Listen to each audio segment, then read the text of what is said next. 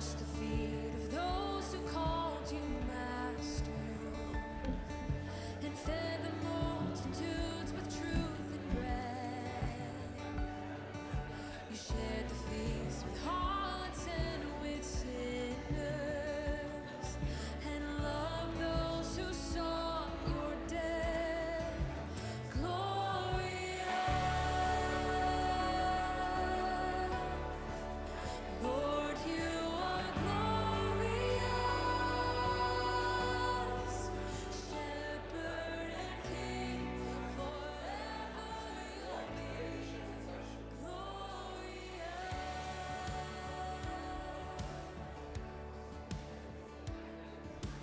Without a word, you face the accusations, and joyfully you bore the bitter cross. Okay. Well, good morning, everyone. Whew.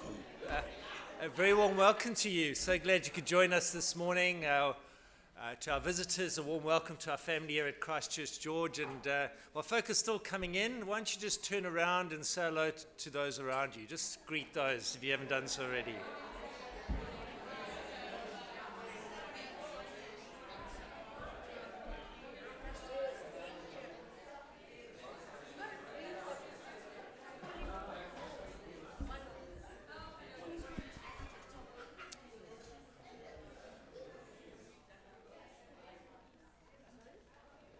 Well, I must say we had an interesting 8 o'clock service. Our guest preacher almost nearly didn't arrive. But so glad he did, and it is so worth it. And we're really looking forward to hearing from God's word. Welcome to Errol Wagner. He is a great friend of our church. He's been lecturing in Cape Town for... can we turn this up just a little bit? Oh, there we are. He's been lecturing in Cape Town for a lot now, isn't it? Quite a few years, and he still lives in George, but he's mainly in Cape Town these days. So it's great that we could grab hold of him while he's here. So welcome, Errol. So lovely to have you with us. And he said it's been 50 years of ministry that it's never happened that the dates got mixed up, and it's been 27 years for me that it's never happened either. So I was stressing a little bit at the 8 o'clock. I was starting to prepare my message. But it's great to be together, and you know, we've just been away. It's Synod, and in Joburg, you're reminded that although today is Spring Day, in Joburg it certainly doesn't look like it. We were there in Joburg this weekend. As we know, in George, spring only starts in November. So, but you know, we just praise God for His creation. We see His wisdom. For those who He's given us eyes to see His power. And spring reminds us as well of God's grace, a new life in Christ. And at Synod, at the church we're at, there was a sign outside that said this: imagine someone knowing everything about you and still loving you. God does. And you know, how is it possible that God would know everything about us? Every shameful thought, every shameful action, every shameful word. He knows everything about us. How is it possible that He would still love us? It's not that He doesn't care about our sin. It's not that He just sweeps under the carpet. It's only because of His grace, through what He did for us in the Lord Jesus Christ. And the Apostle Paul puts it like this in Ephesians 2. He says, we were dead in our transgressions and sins in which we used to live. We followed the ways of this world, gratifying the cravings of our sinful nature, following its desires and thoughts. We were by nature objects of God's wrath, His judgment, and rightly so. But because of His great love for us, God, who is rich in mercy, made us alive with Christ even when we were dead in transgressions. It's by grace that you've been saved, through faith. And this is not from yourselves. It's the gift of God, not by works, so that no one can boast. And he goes on to say, now in Christ Jesus, you who once far away have been brought near through the blood, through the death of Christ. Isn't that great news? You know, He knows everything about us.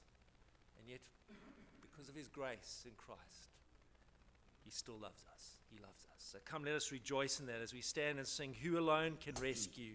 Let's rejoice in his amazing grace together.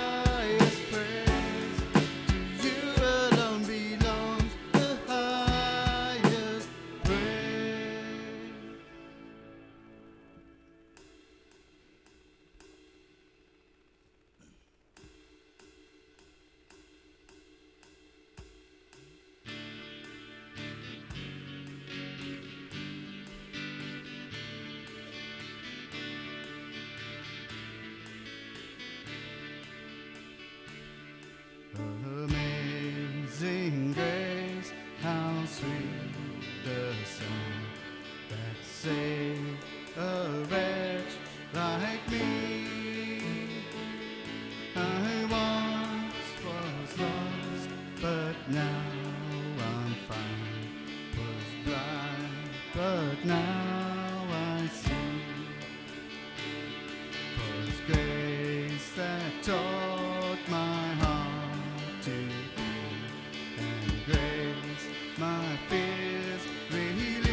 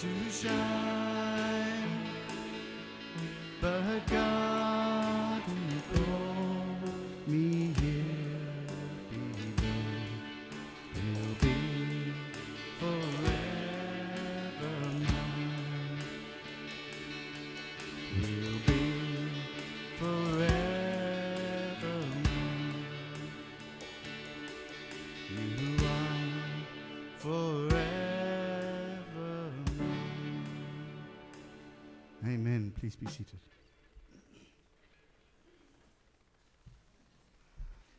Oh, what amazing grace. Let's bow our heads in time of prayer.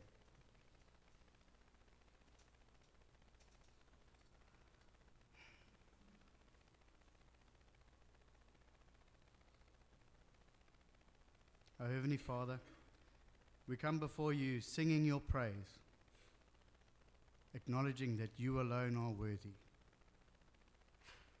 You are the creator of all things,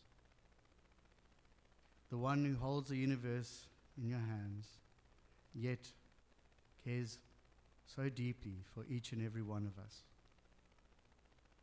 You are our refuge and our strength, our help in times of trouble. Lord Jesus, we thank you. We thank you for the great love you have shown us. You are the only one who could bear the weight of our sins. And you alone could break the chains that bound us. Your sacrifice on the cross has brought us redemption and life. No one else could save us. No one else could lift us from the depths of our sin and despair.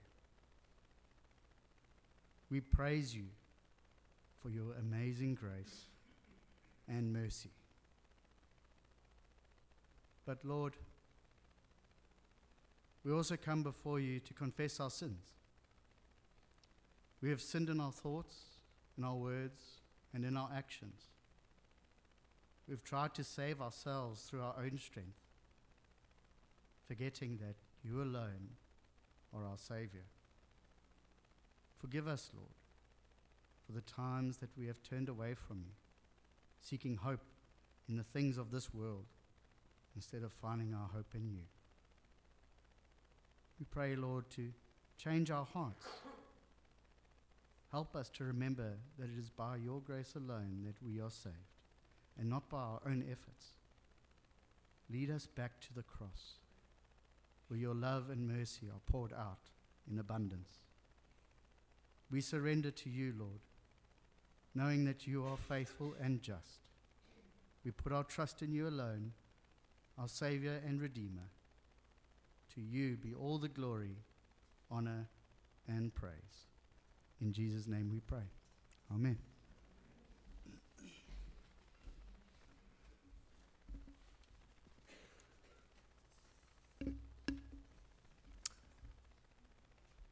I'm not sure if I said this, but I'm going to say it again. Please don't rush off afterwards. Join us for a cup of tea or coffee and enjoy the fellowship. It's a beautiful day the Lord has given us, and so we encourage you, invite you to stay afterwards. Just some birthdays this week in our church family.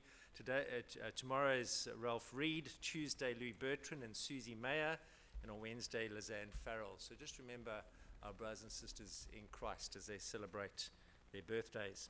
Just want to say thank you so much for those of you who prayed for us, Josh and myself, and our denomination as we gathered at Christchurch Midrand in Joburg for our synod. And it really was a good time. It was some great talks, and just something, we're not the perfect denomination or perfect church, and no one is. But I just praise God. The most important things I believe we got right. There's a focus on the Word of God, focus on the gospel, and we had some really good, really great Bible talks that really challenged us. One of the things that challenged me is that the freedom that we gain from the gospel is not freedom to make us comfortable. It's not freedom that Christ has won so that we can just be comfortable. We have a call upon our lives, and let the gospel shape everything we do. And so that's a challenge I just pass on to you as well. Please be praying for our denom. Pray for our new presiding bishop. He's only been in there since April, and he's still finding his feet, as you can imagine, as he's trying to understand things more from his perspective. And just keep praying that we will be faithful as a denomination to win people for Christ. That we call ourselves Reach South Africa, and I think it's a great, it holds us accountable. We call to reach South Africa, and that's not just the pastors, it's the church, it's you and me. And may we have the heart of Christ. pray for one another in that. Just part of the way we try to share Christ at Christmas, and yes, we're already talking about Christmas, can you believe it, is that every year we put together gifts for the girls at Kids Stop. And they ask for toiletries. I mean, things that we take for granted, and this is what they're asking for. And we use that as a way to really connect and share the love of Christ at Christmas. So please, we're looking for face cloth, soap, toothpaste, toothbrushes. If you can help with toiletry bags or making toiletry bags, please speak to Vicky Becker. She's the pianist today, for those of you who don't know her. And please, those are the things we're collecting, okay? Please don't just bring just anything. Those are the things we're collecting, so thank you for those who have brought, and if you can help there. And let's be generous as God has been generous to us.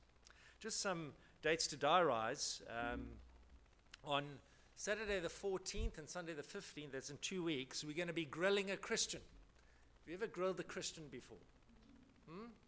I know we're good at grilling steak and things like that, but we're going to be grilling a Christian. And our speaker is Grant Retief. He's, those of you may remember Frank Retief. He's the son of Frank Retief.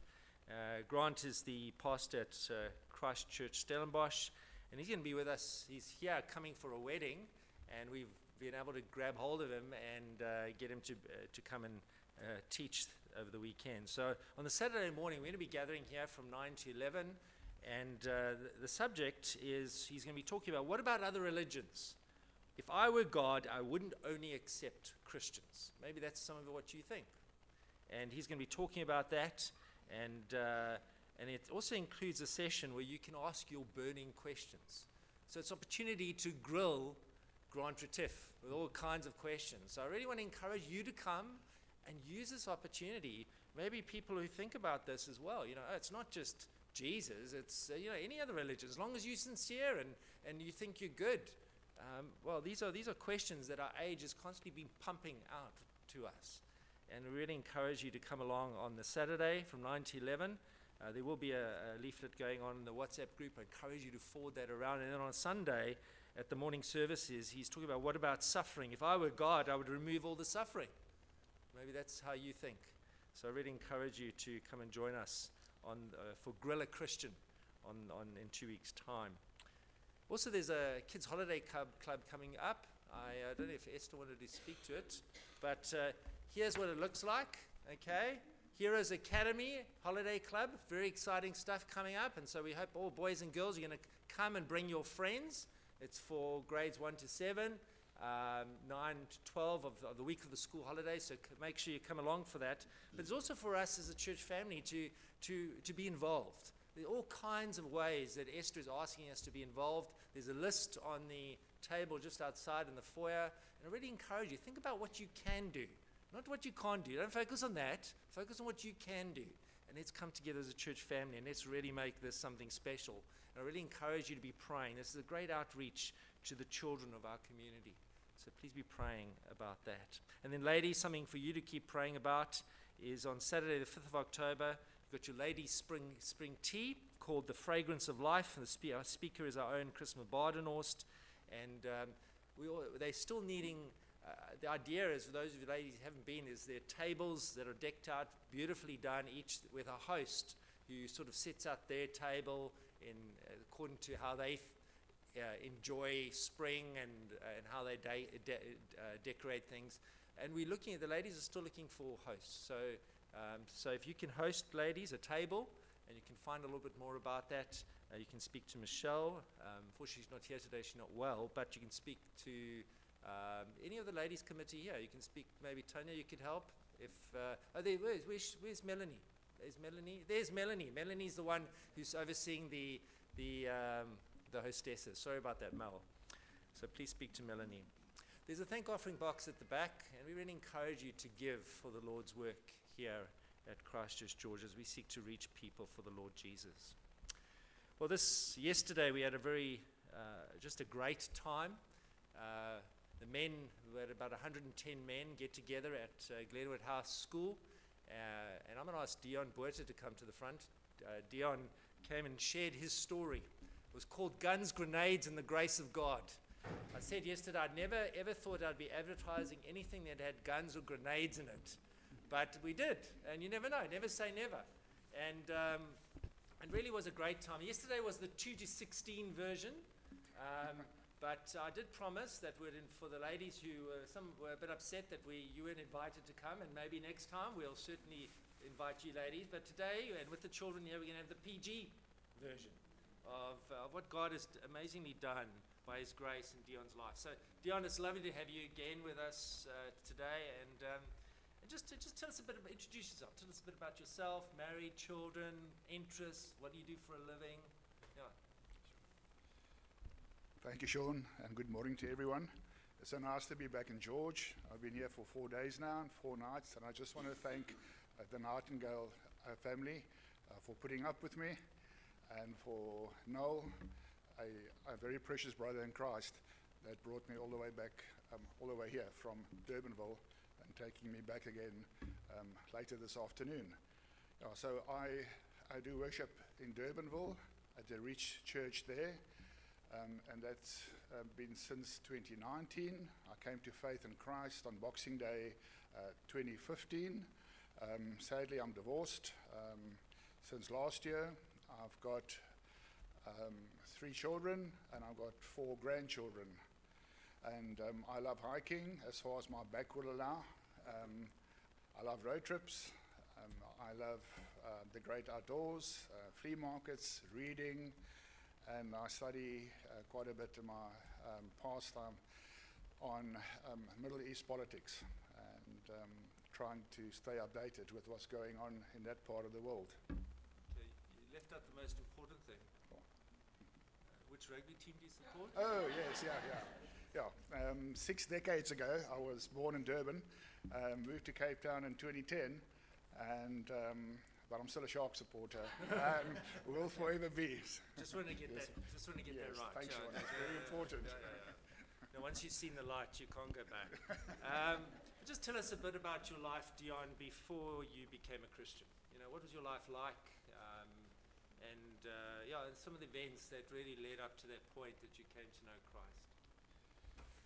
So I was raised in the Dutch Reformed Church and confirmed in my matric year. But I only had an abstract view and understanding of God and who He was.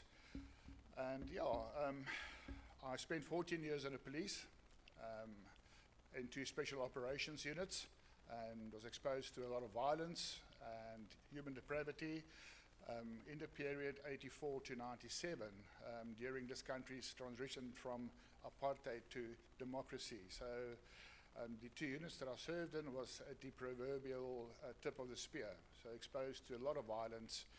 25,000 people unfortunately lost their lives in this country in that short space of time. And I then went on to the corporate world. I spent almost 8 years there, and then went to Iraq as a bodyguard and a team leader, project manager, operations director, etc. Spent 18 years there, and came back to South Africa about 2.5 years ago. And because of all the exposure to all the trauma, I unfortunately succumbed to alcohol. I became an alcoholic, and that was my main crutch, and that led to abuse and aggression, and shameful, but that is what happened. I was very bitter, very angry about the past, very arrogant, very boastful, very proud, self-gratifying, self-sufficient, self-righteous. I believe that I had survived 25 times in Iraq and the police, where I most certainly should have died, but the Lord saved me. But I didn't see it like that. I saw it as me, myself, my own skills, my own experience, my own knowledge, etc., etc. And in the process, I lost 35 friends and colleagues and brothers, both in the police and Iraq. 10 of them due to suicide, reckless behavior, etc. So and then in this period, no counseling, whatsoever. We had a strict code of silence. We didn't speak about our trauma at all. It's multiple layers of trauma suppressed over many, many years. And I know we talked about it at the 8 o'clock service, just the amount of trauma. I mean, you were talking about the post-traumatic stress and the incidents that you went to when you went to a psychologist, and just to give us a perspective of really what's going on. Yeah, at the end of 2014, at the pinnacle of my career, I was a country director for a very large US NGO with a multi-million-dollar budget, and everything came crashing down. And during 2015, I was diagnosed with complex PTSD, and I knew there was something wrong. I saw a psychologist, and she said to me, in order to ascertain the severity of your condition, how many traumatic events have you seen, been exposed to, witnessed, and participated in? And she said 1 to 5, 6 to 10, or in extreme cases more than 10. So I said to her, I was busy writing my memoirs at that stage, and they're just over halfway. And I've counted 165. And those were only the main ones, not the minor ones where we would drive in Iraq and be shot at. I didn't even count those. So how did God use all that and to bring you to the point of your recognizing that you needed Him, you needed Christ? Yeah, we just sang now, Amazing Grace, and it's just two words that keep on coming up, but God, but God, but God, and His amazing grace. But He had to crush me first. I lost my job in 2014, diagnosed with complex PTSD. My back gave in. I had to have my 5th spinal surgery. I've got about 1 meter of steelworks in my back to keep me upright. The Lord basically took everything away. My wife left me and my children, and I drank more and more. Pity parties with my band of brothers, talking about the glorious past, and just being bitter. And the Lord crushed me. He brought me to the end of me. I was at the precipice. It was like dark, absolutely dark. I felt absolutely filthy. And I knew that I was lost. I knew that it was hopeless, and I was helpless within myself. So on Christmas Day, I was sitting in my man cave at home, and the Lord opened my eyes. He'd been prompting me since 2014 into 2015, even crushing me. He's prompted me, drew me unto Him, and I kept on declining, and I kept on walking away and looking the other way. And Christmas morning, I woke up and I was alone at home in my man cave.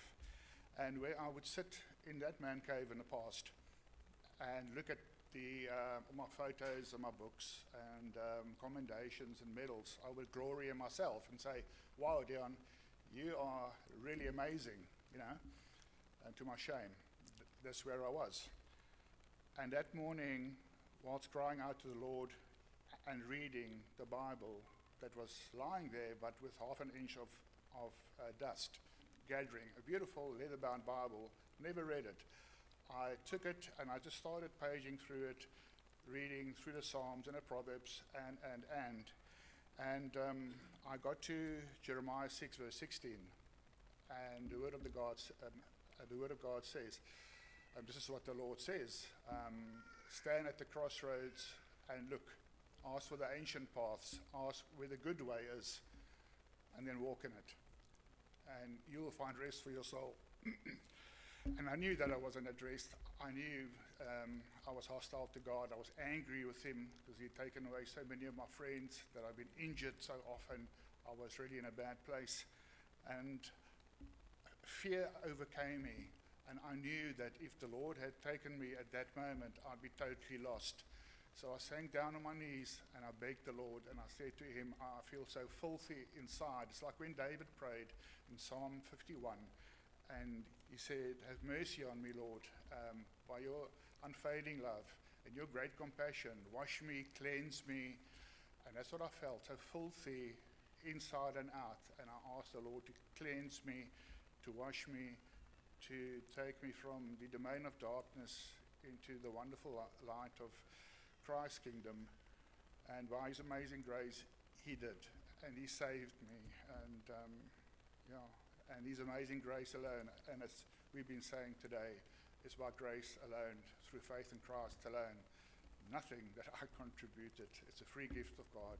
All we have to do is acknowledge him as the Lord and Savior, the one and only, the way, the truth, and the life. And the light dawned for me. Sure. And what difference has Christ made from that day on? You know, obviously, has it taken away all the consequences of what's happened, of your own sin? What has he been doing? Yeah, so I know that I've been forgiven. I know that the Lord says he has removed it as far as the east is from the west. He remembers it no more. But there are lingering, remaining consequences of sin. And my divorce is one of those consequences through bad behavior. And I take responsibility for that, amongst other factors too. So there's those consequences that I have to deal with on a day-to-day basis. But I know that I've been set free. I know that I'm forgiven. The Lord has taken away about 90% of my PTSD symptoms, but he's kept a little bit. And I'm reminded of 2 Corinthians 12, where Paul says, or Paul pleads with the Lord 3 times, "Please take away this thorn in my flesh." And we don't know what that was.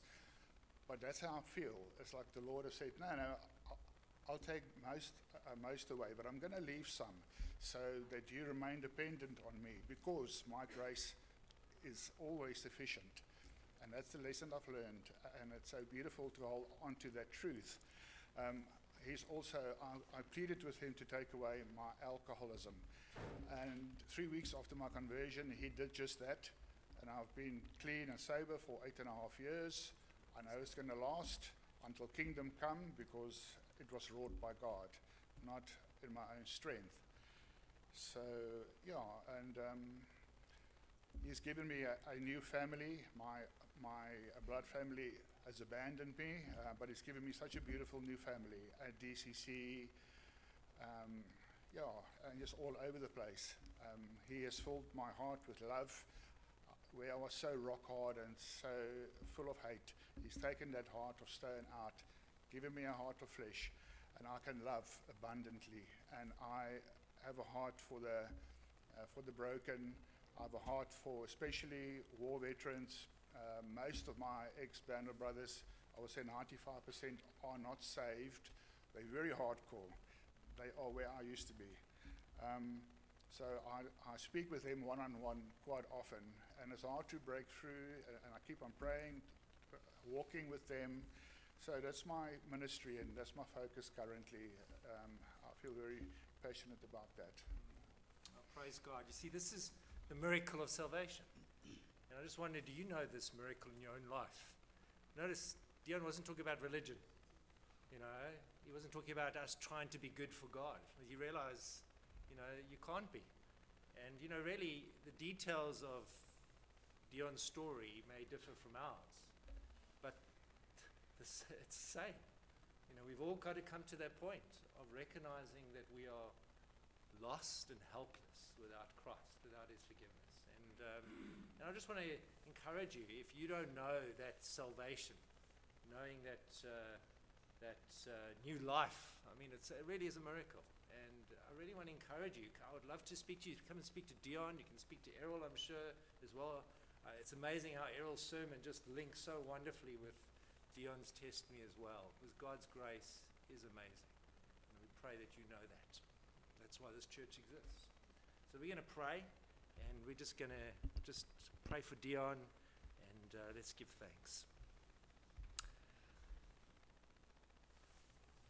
Oh, Heavenly Father, we are amazed at your goodness and your grace. Salvation is an absolute miracle. It's everything that you've done. Thank you for making Dion alive in Christ. Thank you for showing him his great need. And yes, crushing him in order to lift him up. And that's every one of our testimonies. We've all got to go to that point of recognizing that we're helpless and lost without Christ. And won't you do that, Lord, for maybe there are folk here today who can relate so much with what you've done in Dion's life. And we just thank you for the new birth, the total transformation that only you could have done. And we do pray, Lord, that you just continue to work in Dion's life and use him for your glory. Thank you for what you've done this weekend. And we look forward to in eternity to see how those seeds that have been planted will grow, and we'll see men and women and children in Christ because of the good news of the Lord Jesus. And Lord, I pray for anyone who's here, who's still lost, and you know who they are. Won't you bring them to to deep conviction of their sin and their need of Jesus? Thank you that in your grace your arms are open wide. We give you all the praise in Jesus' name.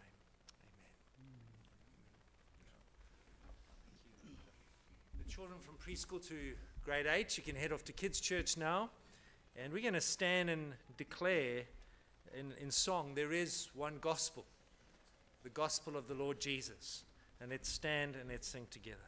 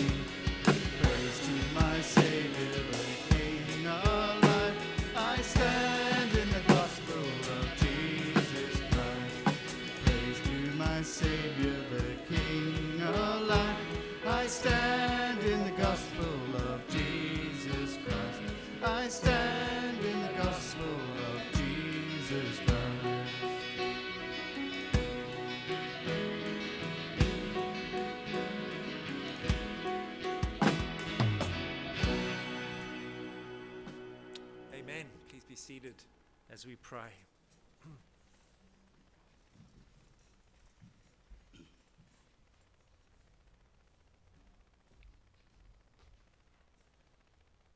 Do you stand in the gospel of Jesus Christ?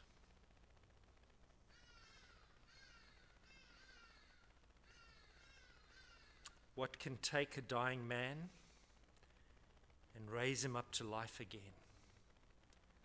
What can heal the wounded soul? What can make us white as snow? What can fill the emptiness? What can mend our brokenness? What reveals the Father's love? What can lead the wayward home? What can melt a heart of stone? What can free the guilty ones? What can save and overcome? Oh, Heavenly Father, we want to praise and thank you for the power of your one gospel, your momentous news to a rebellious and broken world of grace and salvation through Jesus Christ. Grace and salvation that every single one of us need. Your grace and mercy and forgiveness to sinners like us is overwhelming. That you would not condemn us as we deserve, but instead give us your Son and offer us life and forgiveness and a fresh start, a new beginning in Jesus. Thank you, Father, for your grace that covers all our sins, and for the reminder that in Jesus we have true freedom from guilt and shame. Yes, thank you for the assurance that in him alone we are saved, we are redeemed, and we are made whole. And as we reflect upon your one gospel, we ask you to transform our hearts by your Spirit through your word, to live its truth in every area of our lives so that we embody that gospel, embody your love and compassion to all those around us, in our marriages, in our families, in our church, in our workplaces, in our community. May we grow in our understanding of the depth of your grace and love in the Lord Jesus and the power of your gospel. May we be quick to forgive just as you've forgiven us. And may we extend the same grace to others that you have so graciously given to us. Thank you for the grace and the hope and the joy and the peace we have in Christ, the one who has conquered sin and death for us. May we never lose sight of the one gospel, your gospel, and may it be the foundation upon which we stand and build our lives, we pray. In Jesus' name, amen. I ask you to take up your Bibles. We're now going to have the Bible reading.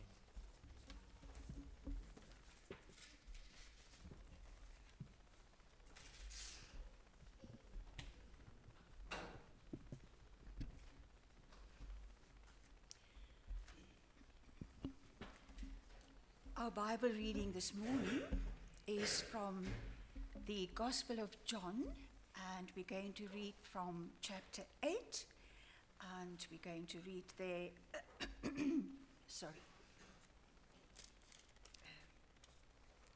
Just get that right. The first 11 verses.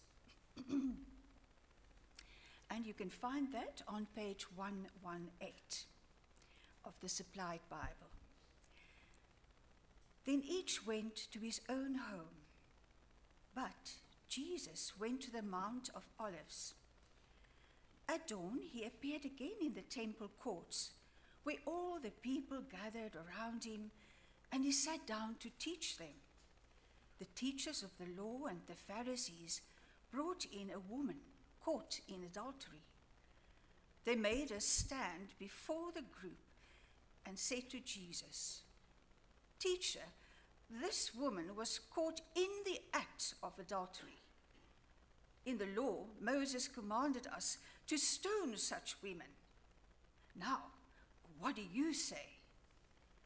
They were using this question as a trap in order to have a basis for accusing him. But Jesus bent down and started to write on the ground with his finger. When they kept on questioning him, he straightened up and said to them, "If any one of you is without sin, let him be the first to throw a stone at her." Again he stooped down and wrote on the ground. At this, those who heard began to go away, one at a time, the older ones first, until only Jesus was left with the woman, still standing there. Jesus straightened up and asked her, "Woman, where are they?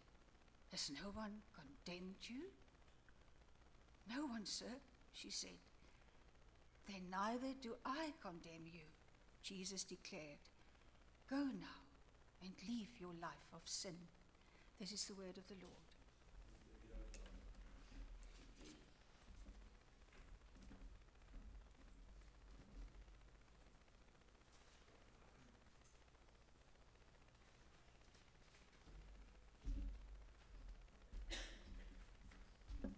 Thanks.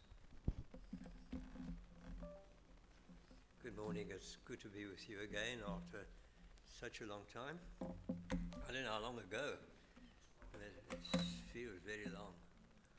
Well, I don't think any of you were aware of the consternation that took place earlier.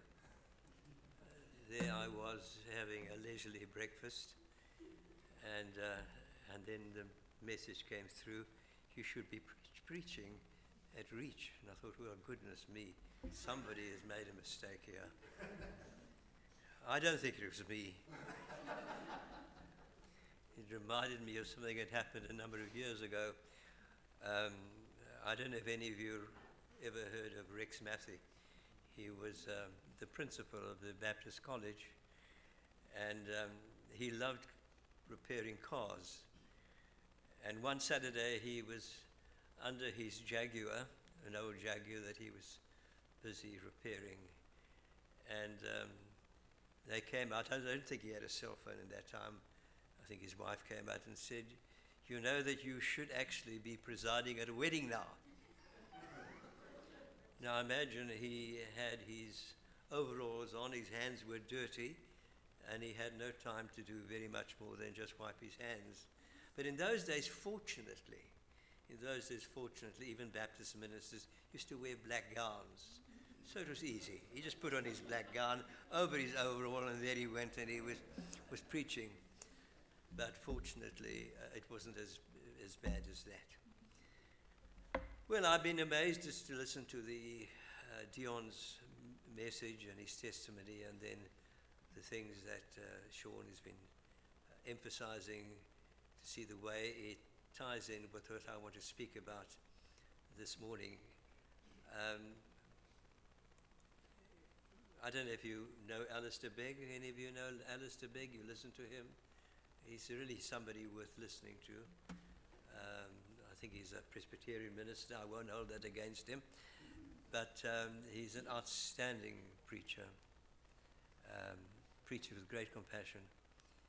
And last year, I think it was the end of last year, he caused quite a consternation.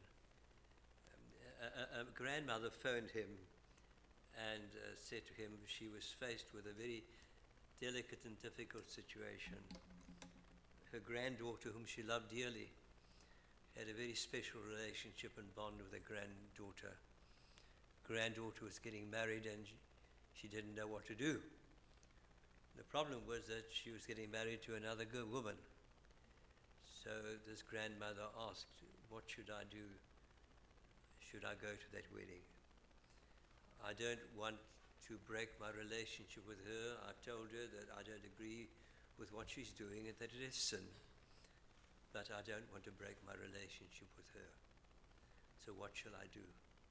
And so they discussed it, and eventually Alistair Begg, in his wisdom, said to her, "You go and attend. She knows where you stand, but go and attend. Don't break your relationship with her, and give her a wedding present, give her a Bible, And that's what he said she should do.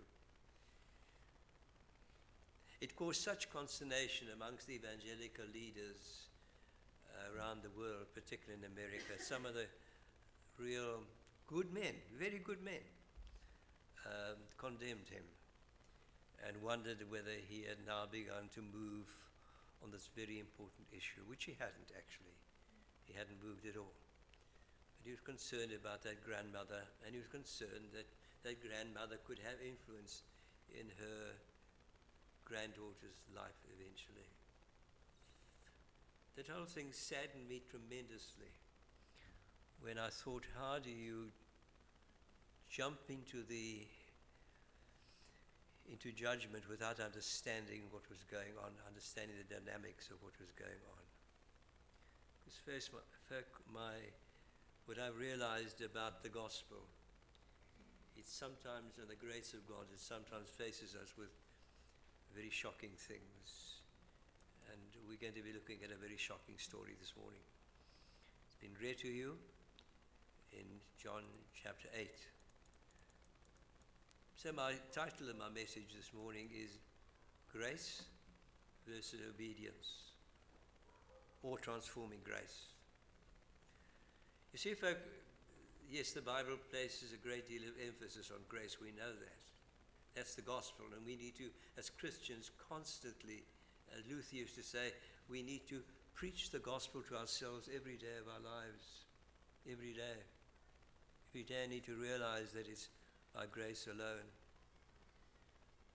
But having said that, the Bible does maintain a balance between grace and obedience.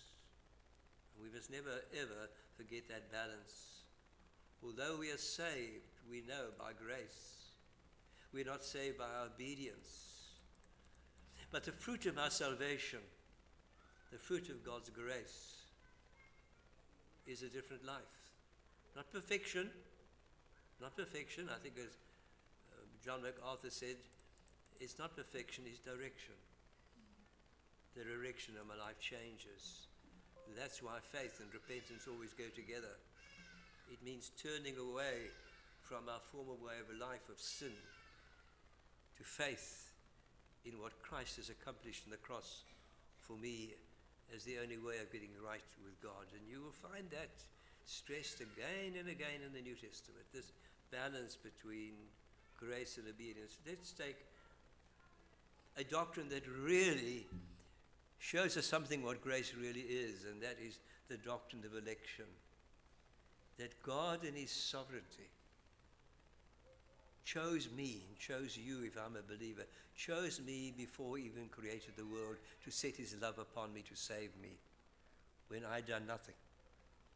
But he in his inscrutable mercy decided, not looking down through the ages of time and seeing that maybe I would turn to him. No, he knew if he left me, I would never turn to him.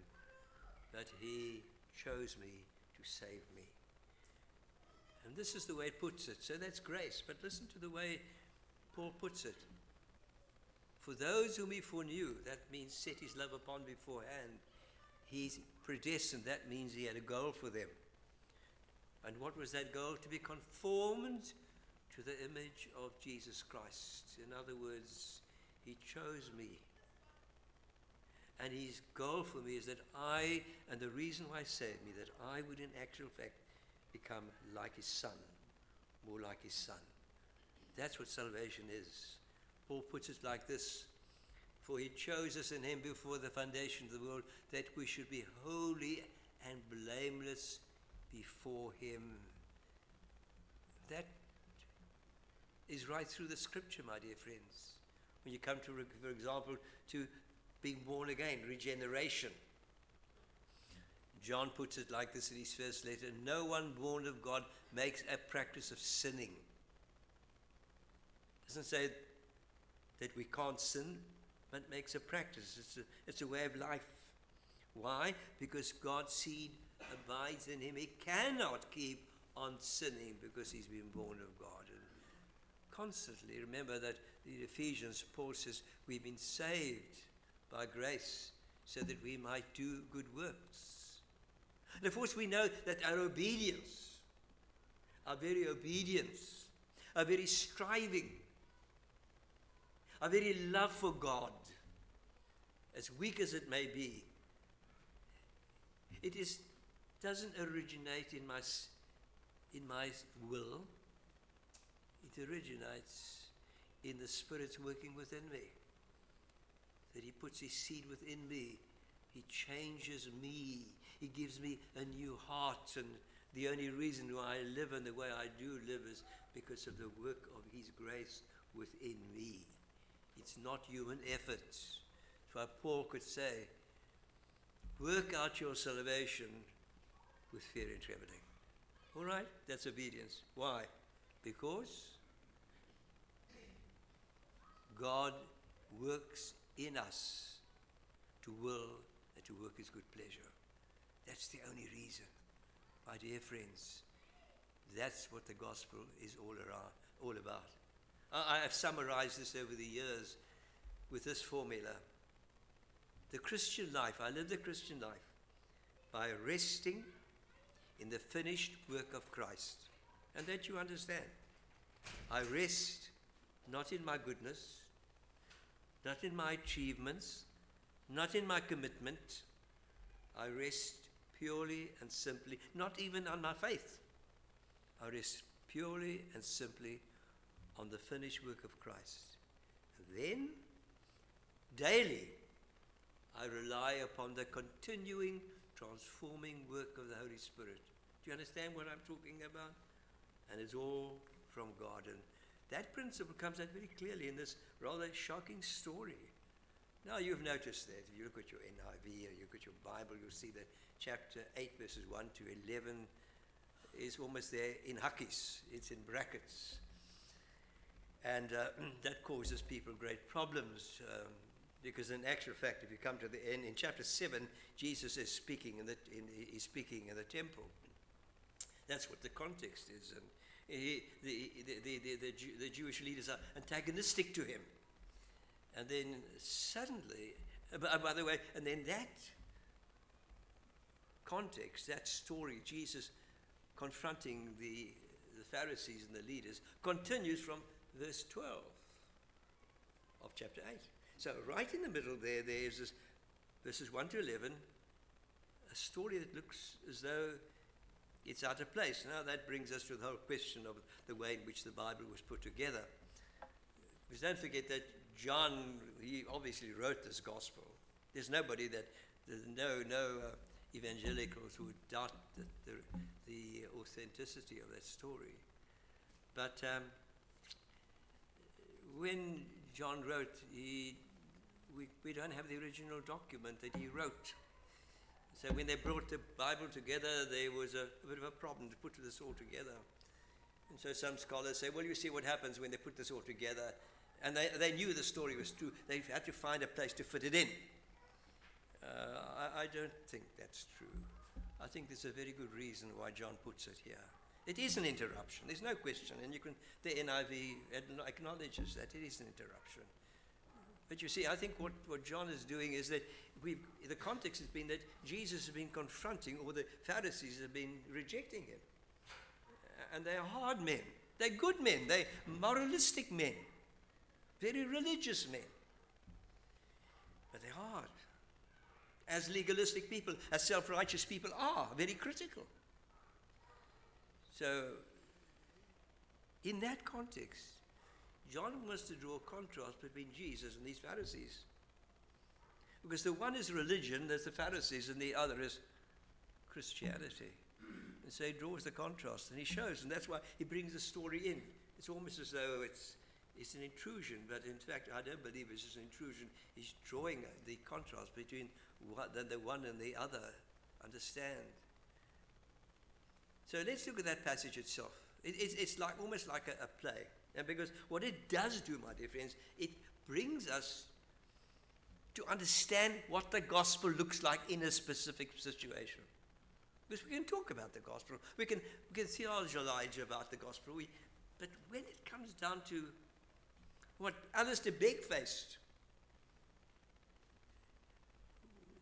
we don't know whether we really can be too happy about this whole thing. It's just like Paul when he wrote Romans, and he comes to chapter 6 of Romans, and somebody says to him, Paul, you're talking so much about God's grace and so on, and not about the law, and not about our works, and not about our goodness. So are you actually saying to us that we can sin? Because you're actually saying it's not because of my good works, to put it quite bluntly.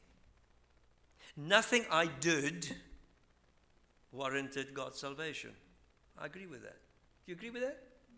Nothing. And nothing you do will unearn God's salvation. Do you understand that? That's rather shocking, isn't it? Is that saying like you can go and live as you please? That's what they concluded. I remember Martin Lloyd-Jones saying that if people never accuse you of that as you preach the gospel, you haven't preached the gospel, you haven't understood the gospel. Well, this story shows us something of what it is. So you notice there are three groups of players in this story. Three. There's the adulterous woman, there's the religious leaders, and the Lord Jesus Christ. And you can see that it's a disturbing story. Deep emotion. This terrible shame of this poor woman. And the callous condemnation of these religious leaders, and then the strange response of Jesus Christ. So notice 3 points. The serious sinful act of this woman. The serious sinful act of this woman. Secondly, the questionable motives of the religious leaders. Or I can put it this way, the sinful motives of the religious leaders. And thirdly, the grace that forgives and transforms. So notice in chapter 7, first point, the serious act of the sinful woman, serious sinful act. Chapter 7 ends like this, and they went to their own houses, but Jesus went to the Mount of Olives. And then in chapter 8, verse 2 to 4, we read, and very early in the morning he came again into the temple, and all the people came to him, and he sat down and taught them. And while Jesus is teaching them, the scribes and Pharisees interrupt him. Verse 4, and they're bringing this woman. They say, teacher, this woman has been caught in the act of adultery. Now you must get this point. Understand it. This woman is disheveled. Perhaps her clothes aren't as it should be. Because she was in the act of having sex with another man right there, and they caught her in that act. They take her, drag her down the street. And they all can see it, they can understand. You see, they've been spying on her. That reminds me of the bad days of the past. Remember, those of us who are older, understand that terrible act called the Immorality Act. Do you remember that? You still remember the Immorality Act? When the police would spy on anyone who dared to have sex across the color line. And they would swoop down on the person and take them, and the shame of that was too terrible. And a number of Dominees were caught.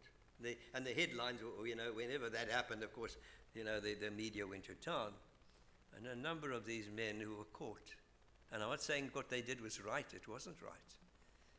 But what was being done to them was also not right.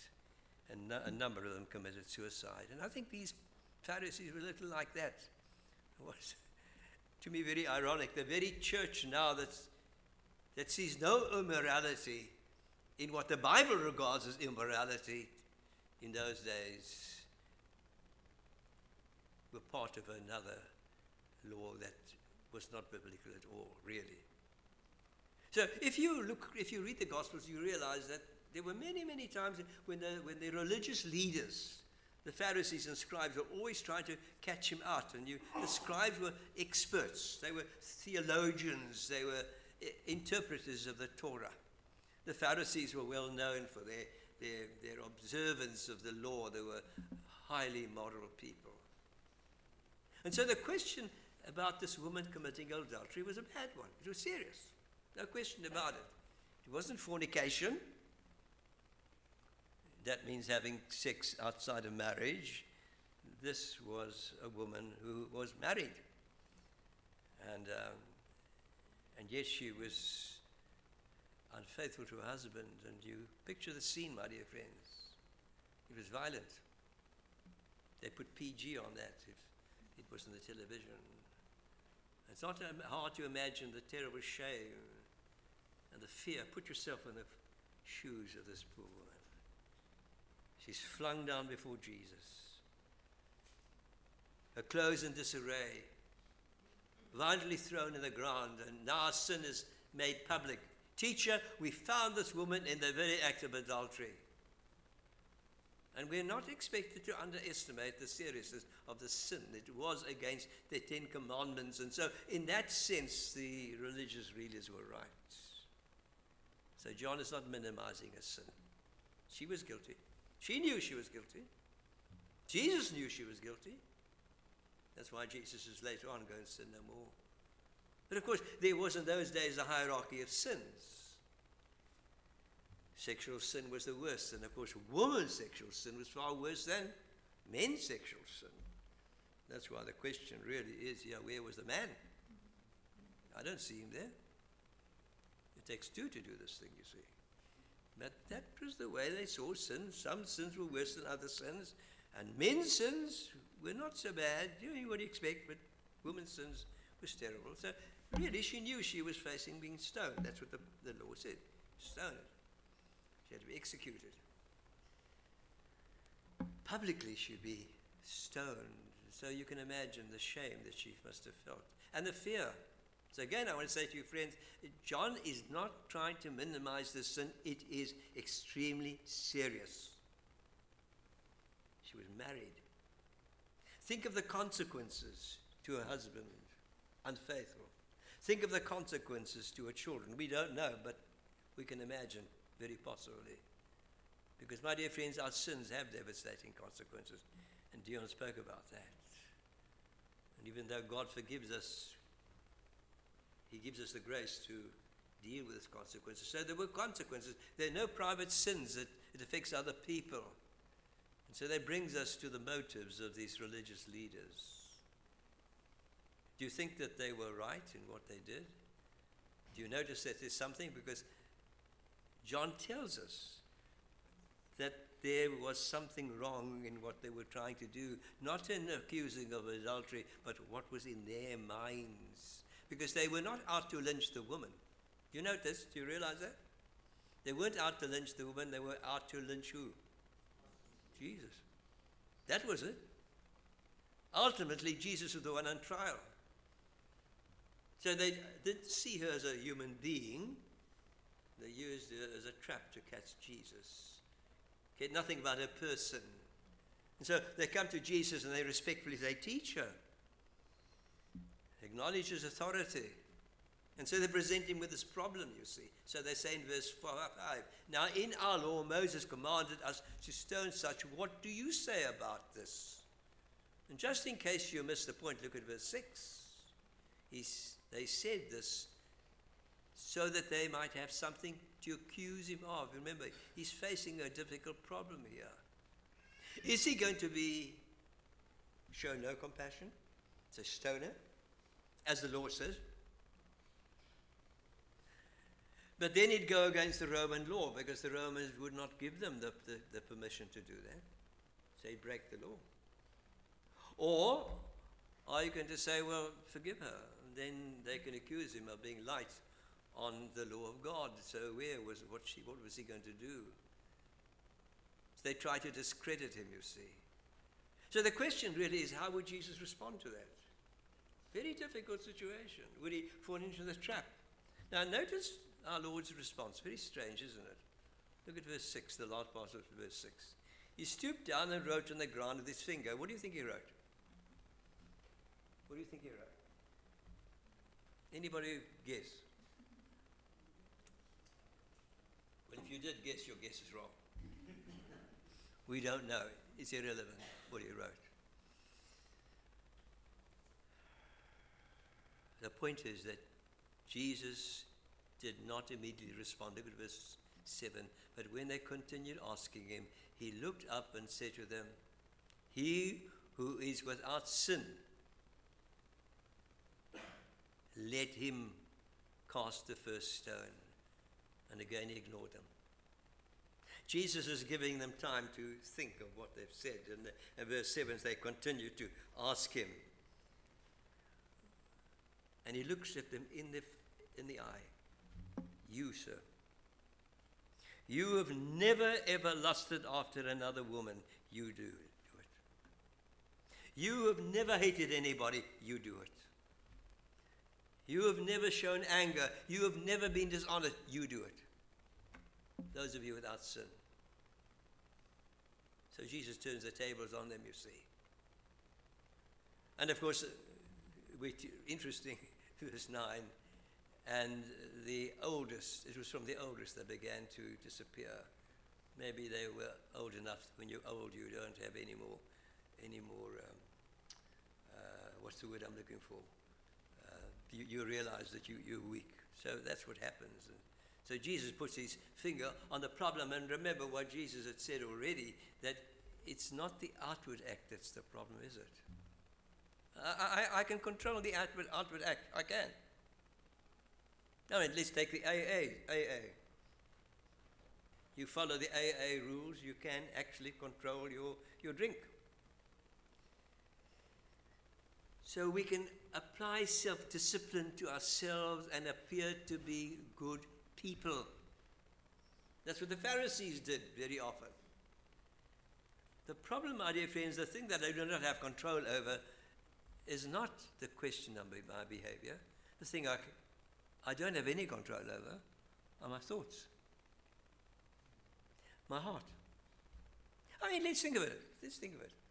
I'm driving down the road. I'm driving down York Road, wherever it may be, and somebody cuts in front of me. And so what happens? What's going in my mind? What do I want to do? You tell me.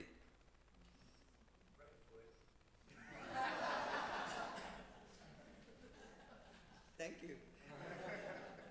There's a good man. I need to pray for myself. Because my immediate reaction is, I'll give him the finger. Or I'll come behind him and, push him. And I must make him understand he's done something bad. But then I suddenly remember, wait a bit. I'm a Christian. And I must show love, and I must pray for him. But you see, the problem is you've already committed a sin, haven't you? Haven't you? That first thought of anger, that was the sin. And then, because I'm a Christian, I say, no, I mustn't do that. But the sin has been committed already. You see, I have no control over my heart, and that's what Jesus is saying to these men. You without sin, you caught this woman in an act of sin, but what about you? Remember, Jesus said this in Matthew 15. Do you not see that whatever goes into the mouth passes into the stomach and is expelled? But what comes out of the mouth proceeds from where? From the heart. It is from the heart that come evil thoughts and murder, adultery, sexual immorality, theft, false witness, and slander. My dear friends, that's your problem, and that is my problem. And so John tells us that they move, and then Jesus is left alone with his woman. And then this brings me to a very shocking part of the story. I think it's shocking. Initially. Because note what Jesus says. Does he begin with a lecture? Does he begin telling her that she was very bad in doing what she did? Begin to admonish her? Is that what he does? Understand? Does he condemn her? Because in actual fact, he's the only man in the whole world that could condemn her. Because he was sinless. And he's the one who actually wrote those 10 Commandments. So he's the only one who could condemn her. But notice what he says, and it is shocking. Jesus standing up and saw her and said, Woman, where are your accusers? Did no one condemn you? No one, Lord. Jesus says, neither do I condemn you. Go away and sin no more. Do you think Jesus was soft on sin? You think Jesus was ignoring his sin? But he's treating with compassion. He's treating a complete contrast is there to see the way in which the Pharisees treated her. But Jesus, you see, it's the difference between Christianity and religion. Vast difference. She's guilty. Jesus knows she's guilty. So how could Jesus say to this woman, neither do I condemn you? She's standing there, my dear friends. Picture the scene. She's standing there before God. She doesn't totally realize that. Afterwards she would have. She's standing before God. She's standing before the pure, holy Son of God. And he says, I do not condemn you. He's the only one. You see, the question really is, how can this be? How can it be? He wasn't taking this sin lightly. Because he says, go and sin no more. You see, there's something that's implied here that isn't told us. There's something that's going on. That John wants us to go back and read the gospel to see what's going on there. Because Jesus is the one who actually, this question of sin and grace, which cannot be reconciled by you and me, we cannot reconcile that. There's only one place where you can reconcile the awfulness of sin and the wonder of grace. There's only one place where that can be reconciled. And it's an awful story. It's at Calvary. My dear friends, we want to see the horror of sin. You're going to see the filth and the depravity of sin. You want to see how God hates sin. He does. God has never, ever become light on sin. He hates sin with a holy wrath. Our God is consuming fire. So, how must this be reconciled? It can only be reconciled, my dear friends, as Isaiah says, he was wounded for our transgressions. He was bruised for our iniquities. The chastisement that brought us peace was upon him. All we like sheep have gone astray. And God has laid upon him the iniquity of us all. You see, as she stood there before God, Christ, with all her shame and guilt and filth, Jesus had already made the provision for her that he would take that sin, the filth and that adultery, and that he would pay the price, that he could say to her, neither do I condemn you. You see, because I will take your condemnation. Paul puts it like this: he became sin for us so that we might become the righteousness of God. Does that remind you of another story, another shocking story? There's another shocking story, and that's the thief on the cross. I mean, that if there's any story that actually brings me to the very essence of what grace is, it's that story.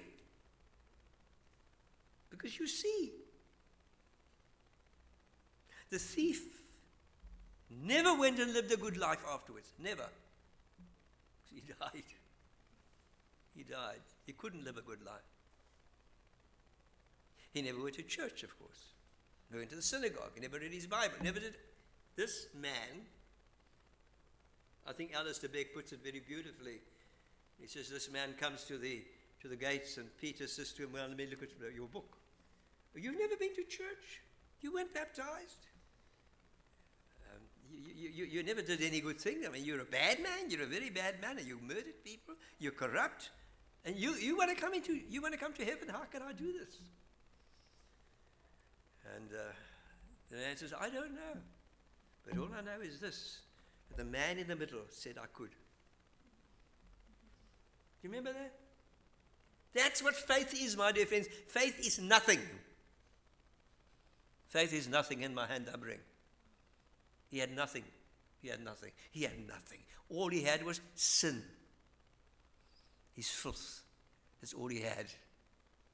So that he becomes sin for us, so that I might become the righteousness of God. And that tension, my dear friends, between grace and sin can only be on the cross. And that's the gospel. Have you ever realized how different Christianity is to every other religion? If you think, my dear friends, that anything you've done can actually merit forgiveness, you do not understand the gospel. I have got to realize that when I've been a Christian for 50 years or 60 years as I have been, when I realize that even all that time, there's not one good thing I've done in relation to God. Nothing. I still have dirty hands. I still have an impure heart. And that's why I can go nowhere else. I can only throw myself on the mercy of God. I can only come to him and say, thank you, God, that you so loved the world that you gave your only begotten Son, that whoever believes in him should not perish, have eternal life. And I need to know that, my dear friends. I need to every day, because you, even when you've been a Christian for years and years, you are still not what you should be. And let me just say that as we get older, our sins just change. That's all. They just change. We still sin. We may not be doing the sins we committed when we were 25 or 30 and so on, but our sins are still there. What's worse than self-righteousness? What's worse than pride? And what's worse than cantankerousness? What's worse than stubbornness? What's worse than trying to control our children? What's worse than... understand. They're in our hearts. And so every day of my life, my dear friends, I realize that I wake up in the morning and I have a desire to love God. I have a desire to follow him. I have a desire to obey him. But then my wife's a little late with my breakfast and I get a bit angry. Or whatever it may be. Or maybe I didn't put the toilet lid down or something like that. She felt angry with me. It's there. Our sins are still there because they're in our hearts. And so, my dear friends, and the one thing is we must be very careful of jumping into moral judgment about other people. We easily do that. And we forget what's going on here. That's why those who have been forgiven much, need to forgive much. Understand that? All those little things, those petty things. I mean, I'm living in Blue Mountain, and we've got a Blue Mountain group, and there's always constant grumbling on the WhatsApp group about little things. And I think, what in the world is going on with you? These little nonsensical things and the scheme of things, what do they mean? What do they actually stand for? But we are always ready to jump on other people and condemn them. And we do that, my dear friends. We condemn them. We look at the world and say, look how bad it is. Yes, it's bad, bad, bad. But what do you expect? What do you expect from the world? What do you expect from unbelievers? What do you expect? Pigs are pigs. This is their nature. A pig acts like a pig.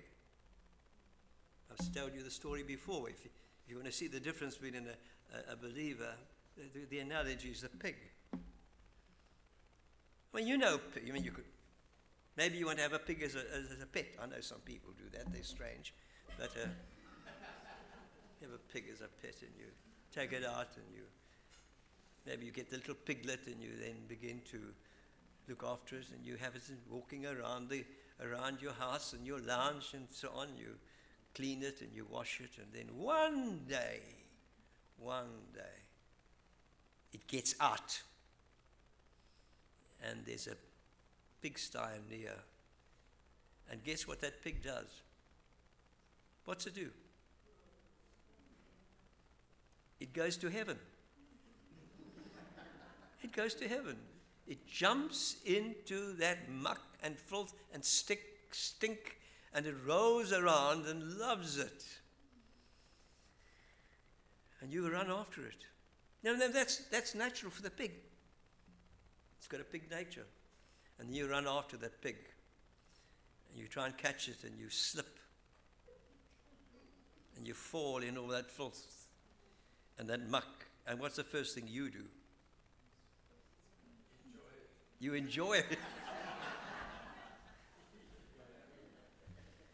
There's something wrong with you. The first thing you do is go and have a shower and clean and so on, because you're not a pig. It's not in your nature. But you see, for the unbeliever, and I'm not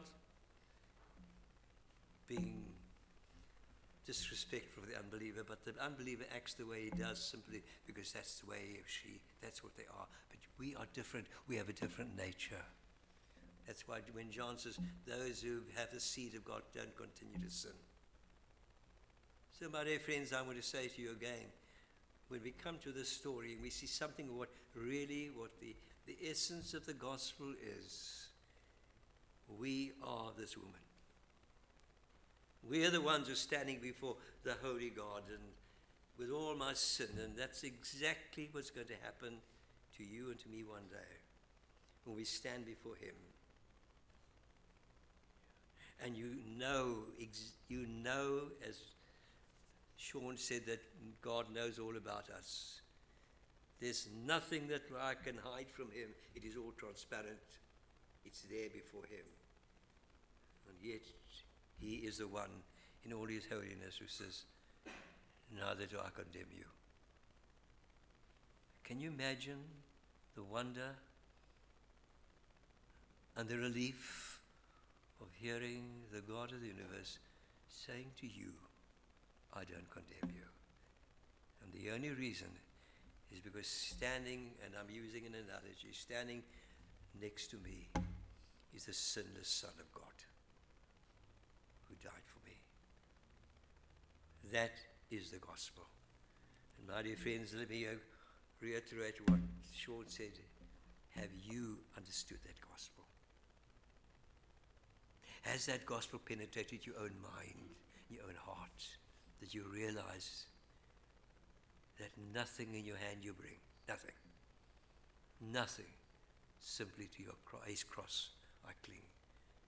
That's where my hope is, and I preach that gospel, my dear friends, every day. Preach your gospel every day, and particularly when you have fallen and when you've sinned, when you've failed, as we all do. Preach that gospel to yourself. It's not by works, it's by grace alone. Amen. Let's pray. What can wash away my sin? Nothing but the blood of Jesus. We thank you that we have cleansing for our sin and our filth. We have one who stood in our place, one who took the punishment and the penalty that we deserve. And so we glory in the Lord Jesus Christ alone. And we thank you that you, through your Holy Spirit, that you've opened our eyes to see reality, to see that there's only one hope, and that's in Jesus Christ. And when we stand before you one day, O God, at the last day, we will sing the same song. You are worthy to receive honor and power and glory. For not only did you create us, but you've redeemed us. So we thank you, O God, that your long-suffering and kindness has been extended to us sinners.